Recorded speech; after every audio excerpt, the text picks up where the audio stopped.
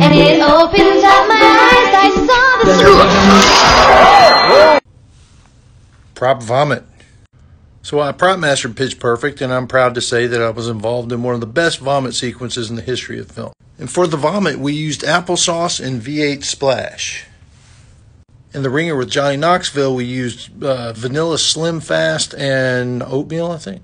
In the Friday Night Lights TV show, we used Ensure with like chunks of bread, so we were literally blowing chunks. There's a million different ways to do it. I just recommend sweet over salty, and don't use anything that could spoil like meat. And then they might really throw up, which would be like very realistic. Of all of them, I'd say Pitch Perfect was the best gag we pulled.